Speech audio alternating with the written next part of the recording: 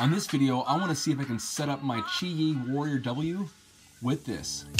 Let's get into it. First things first, let's break it apart and clean it. Now for the fun part, breaking these all apart and cleaning them individually. Let's get into it.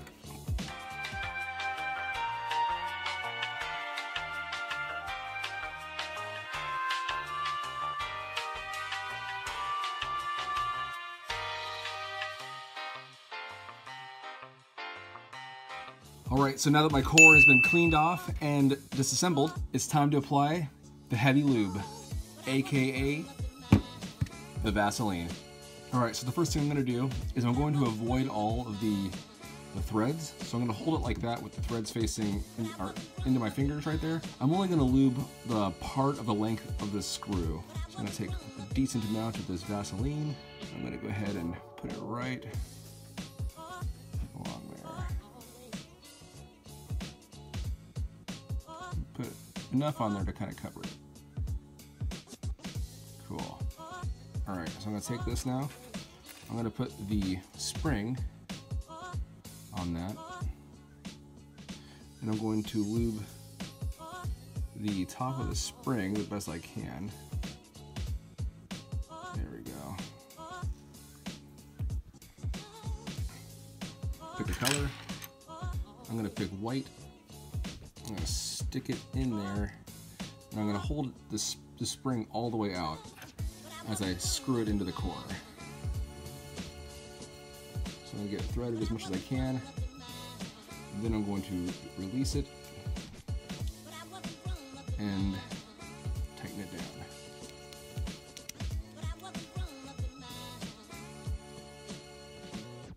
Cool. So what I'm looking for is about 5 threads, and that's where I'm going to be keeping it right now. So let's continue and repeat.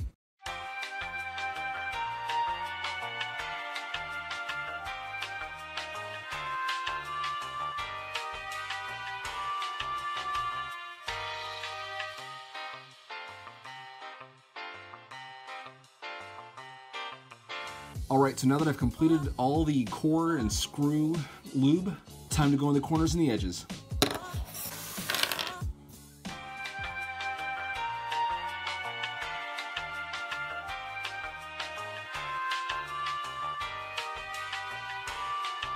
Alright, so now that the core is officially assembled and lubed, all the edges and corners are cleaned, it's time to assemble and lube with the olive oil.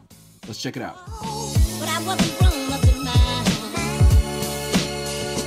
Alright, so I'm taking the olive oil and I'm actually applying it to the side and along the edge here. And I'm taking the lube side and I'm going to be inserting it into the puzzle face down, like this.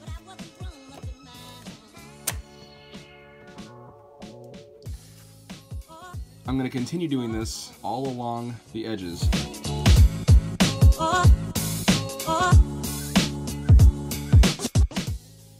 Alright, so I'm going to take 2 of the corner pieces and I'm going to be lubing just the inside of 2 of them. If I need to do more later, I'll do more, but for now, I'm going to go ahead and just lube. Put the lube right here, or the oil right there. Gotta get a little bit more. Alright, put a little bit more right there, right along the edge right there. And I'm going to insert it face down, obviously. Alright, and now I'm going to lube the last piece over here. So I'm going to assemble the rest, and this is the last corner I'm going to be lubing. Alright, last but not least, I'm going to be lubing this piece right here, right along the edge there. And I'm going to insert it, face down of course. And now I'm going to put the last edge in.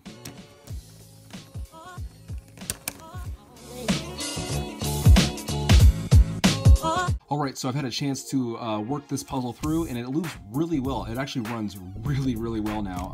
I'm not entirely sure if it's just a coincidence, but the Vaseline and the olive oil seem to have really, quieted the puzzle down a bit. It's really quick, it's really fluid and smooth, so I'd say this is a total upgrade.